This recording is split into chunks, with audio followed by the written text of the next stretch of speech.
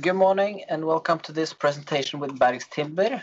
My name is Øystein Lodgaard and I'm the analyst at ABG covering Bergs Timber. Now allow me to introduce Peter Nilsson, CEO, and Anders Marklund, CFO. The floor is yours. Thank you very much and welcome to Bergs Timber. We are going to make this presentation and I will start and then Anders will take the last part of the presentation. So please, if you can change to slide number 2. Bergs Timber is born out of the forest in the southeast Sweden actually, and has been a sawmilling company for many years. It's actually a bit more than 100 years. And has been very much focused on the sawmilling and with good results, but the last, I would say, 15 years with quite a bumpy situation and quite hard at times. And during the last years, we have started to change the company into more, as we call it, further processed timber, but still with the forest products as base and of course lumber. The change has been fairly big. I mean, it is a growth from 500-600 million SEK revenue up to a bit more than 3 billion in 3-4 years. So it's, of course, it has been a fast growth, and it has we had a big need of evaluating the strategy going forward, taking the next steps. So we made quite a big job in the autumn and winter with the management and board to look at what directions are we aiming. And it ended up with this strategic agenda with the main strategies of growth in the further processing. We'll come to that later. Routines and increased cost reductions that we have been working hard the last 6 to 12 months to get on top of everything, and of course to form new follow-up systems and etc. etc. And there we have come quite far, and we are more or less ready for the next steps. And then of course we see big potential with sustainability in this company, and as you know, we are based on the forest raw material, and we have lots of advantages in the long run, especially. So we have formed a sustainability program as well, which we will be back later in this presentation. And then the brand, and there we have taken some steps, but we have more to do in that direction. And then here it's very important to tell you that everything we do in our business is very much based on decentralized organization and structure. So that also has impact on how we brand the company in the end. But then we had the fourth sort of area that we have been working, I would say, the most during the autumn, winter, and spring, and that is to develop our current strategy. And we have sawmills in the Baltics, in Latvia, and also in Estonia. And in Latvia, we have a big mill which is really advanced, and it is very sufficient. It's delivering good results since at least 15 years. So there we see a potential to develop further and to continue to make good results.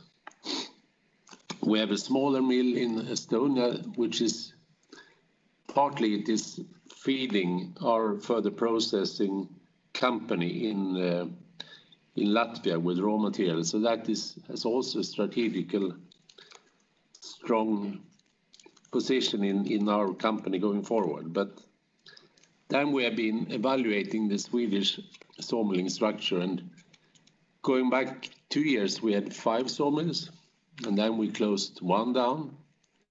And then we have been evaluating what to do with the rest. And of course, we could see some strong potential going forward, but it also with a big need of investments and further development, and which was a possibility, but at the same time quite I will not call it dangerous, but quite a big thing to do, because it would take a lot of resources, investments, and even other resources management, etc.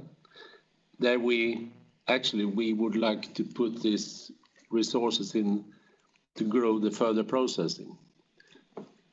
And then we have discussed it, and we could see that it was not ideal and maybe not even realistic to grow the both areas in Bergs going forward. And also, again, very risky. And there I would also like to mention that it is quite a tight raw material situation, and between, I would even name Södra and Vida. And so in the end, we decided that ideally we could actually divest these companies, these sawmills, which we now have made. We have made the deal, and actually we have also closed it. So we have, from 1st of September, we left the Swedish sawmills to Vida, and I will be back a little bit more with that later on. So this is the strategic agenda which we are working with, and of course it is with the aim to increase shareholders' value. That's what it's all about. Then I would like to change to the next slide, which is here you can see our on the map where we are located, and it's Sweden, UK, Estonia and Latvia. And in total, after the divesting of the Swedish sawmills, we are 850 people, employees, with about 50 in Sweden and 50 in UK. So the Baltics, and especially Latvia, that's a big part of our business as is today. If we then look at important events so far, 2020, it is of course the divestment of the Swedish sawmills, which we mentioned. And that gives us a completely new balance sheet and actually a lot of room for maneuvers going forward. So the company will be in a completely different situation with a lot of opportunities for the future, and then it's how we use them, but that's the next steps. We have started Woodworks by Bergs, which is like a startup company, but with the aim to sell our products in Sweden, which is further processed, doors, windows, etc., with a focus to sell it to end consumers and projects. So it's not for the builders, merchant, DIY chains. It's more direct sales, which is very encouraging, and we are learning a lot, but we are getting increasingly optimistic how this could develop. We have made an organization review, and then of course it's COVID-19 handling, which it's on everyone's agenda, whatever we are doing, but the main thing of course is safety, health for our employees, and as we all know, it was a lot of uncertainties in the beginning of this outburst, and we were traveling a lot Jan, Feb, and then everything stopped, and we we have been staying at home. Now we are staying in our office here in Vimmerby. But we have been able to, we haven't had any major disturbances or illness in our company.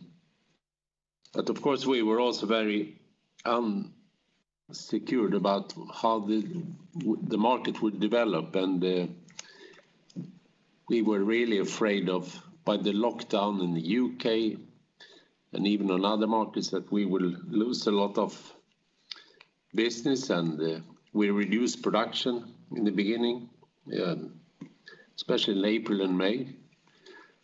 But everything has turned out quite differently from, at least from what we were afraid of in the beginning. So we have had a really good demand on most markets, especially in Sweden, Baltics, US, even Central Europe recently. Maybe with the Japan as one exception, there has been a little bit slowdown, and also part of North Africa, but in general, very good demand. And because of a lot of restrictions in production, sawmilling production, the balance has been really in the favor of the producers. So we have had quite good market and also strong results recently. And it's not only for the sawmilling, it goes for all our products actually. Then we should change into slide number 5.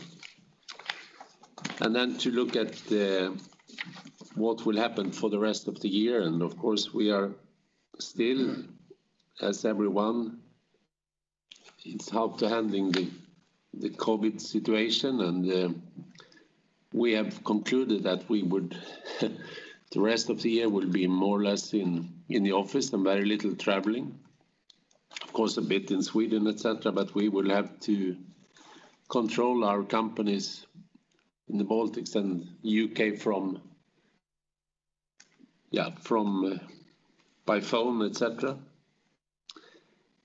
But what we are starting up tomorrow, and that's quite a big strategy process in our company.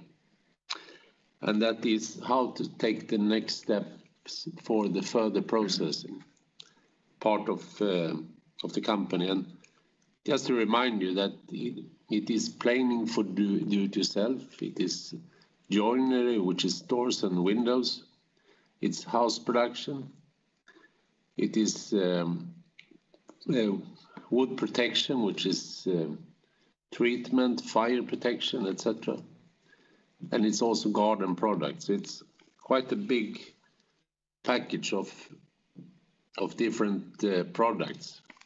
And it's now how we are going to use this as an advantage on the market, how we're going to invest to have organic growth, and what kind of acquisitions we should target.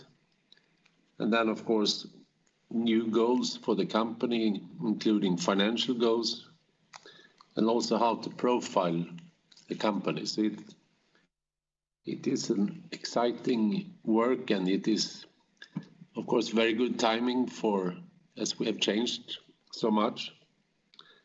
Maybe you can say ideally we should have done this before we made the divestment of the Swedish sawmills, but timing is not always ideal. But now this is going to be the main focus for the rest of the year, and we should be able to start to communicate the results by end of the year or beginning next year. Then, of course, things can happen in between. Then we have a few slides, which is more like, I would call it examples of products from Bergs, woodworks, what we're doing. We are quite big into the small houses, as you can see on slide number 6. To the left, it's doors and windows. Number 7, slide number 7, it's one example of our products, garden, furnitures and fencing and houses. Same on slide number 8.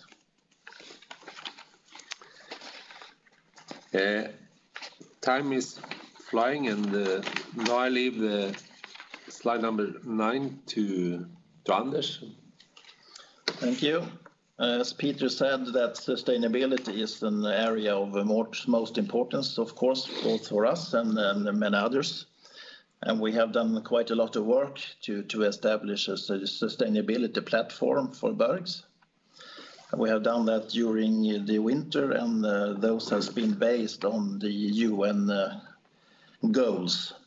And we have defined them in separate sections, and we also have KPIs for those as well. So the next steps for us is actually to implement them in the daily business, which is very important for us to be a bit of the daily work. And one area of sustainability which I think is very important is profitability. And going to the next slide, we can see that we are currently in a very good position, and we have very favorable market conditions for us. And the numbers you are looking at, I would just make a remark that these numbers are for the remaining business or continuing business, which is the accounting word for the businesses, and that means that the Swedish sawmill business has been subtracted. So these are the numbers which give you good guidance for the business going forward. And as you see in the graphs in the bottom of the page, we have had a quite tough ending of last year. Q2 started to be a little bit lower prices in the sawmill business foremost. And then Q3 and Q4 was very poor performance actually, and mostly related to the sawmilling business. Then we had a different picture at the beginning of this year, and Q2 was actually very good, and the best quarter since many years ago. A clearly V-shaped recovery we can see. And also give you a little bit picture of how the business is divided. We see the net sales by segment, that the sawmilling business is now about 35% of the total business, whilst the further process is more than 60% of the business. And before the divestment of the Swedish sawmills, the relation was opposite actually. Profit-wise, the sawmills are doing very good at the moment, but long-term I would say that the further processing business is have both higher margins and more stable margins.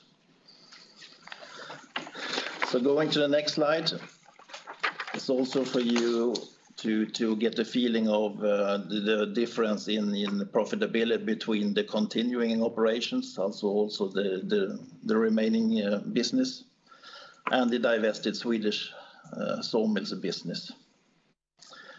And we can clearly see that the margins in the remaining business is higher than the Swedish sawmill business. And that has been for a long time, actually. So to summarize, we will be a smaller company at the moment, at least. But we will have higher margins for the remaining business than we have had previously. The volatility will be much less, and we will have a very favorable balance sheet also with very low net debt, and that will give us a clear platform to develop the business and grow also in the segments that we are finding interesting. So by that, I think we thank you for your attention. Thank you very much. Now let's go over to a bit of Q&A.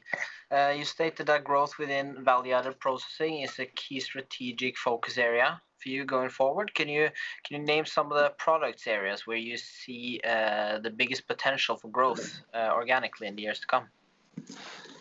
Yeah, it's if we look at wood protection, that is there we have a lot of potential, and we have the biggest capacity in Europe looking at that, and there we see, I mean, fire protection, it's ordinary protection, it's even coloring, and to supply like a concept for cladding for wooden houses. That's a big potential, and also in garden products, doors and windows.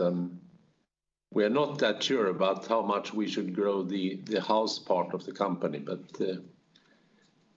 I would say this is the main focus areas. And then, of course, we have pellets as well, and then we are looking at how we could develop the sales and distribution, which is there is a lot of potential. And when it comes to M&A, where do you see any potential areas for M&A going forward?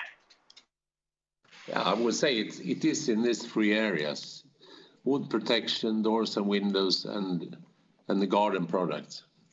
That's the main, and then how we could take steps to improve the market position, and then again talk about logistics and how we distribute our products. There we see quite big potential and very interesting opportunities. Thank you. And we all know that building in wood is much more environmentally friendly than other types of building materials. Do you see a higher demand in the market for building with wood due to environmental reasons?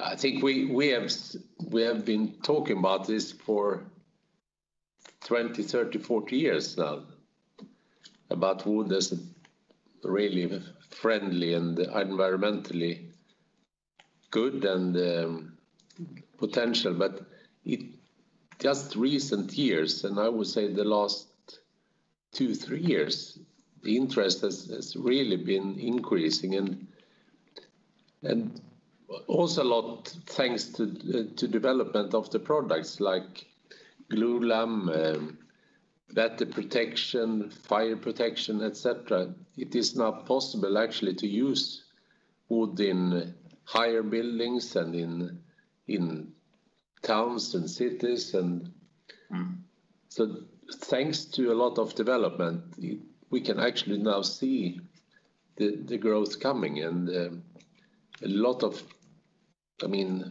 possibilities. And now it's very much up to Bergs and to us to decide in where exactly do we want to have the growth and the strength, because it's such a big area, so we can't be all over the place. Thank you. That was very interesting. Thank you very much, both Peter and Anders, for taking the time to present to us today. And thank you to all who listened in, and have a nice day. Thank you. Thank you.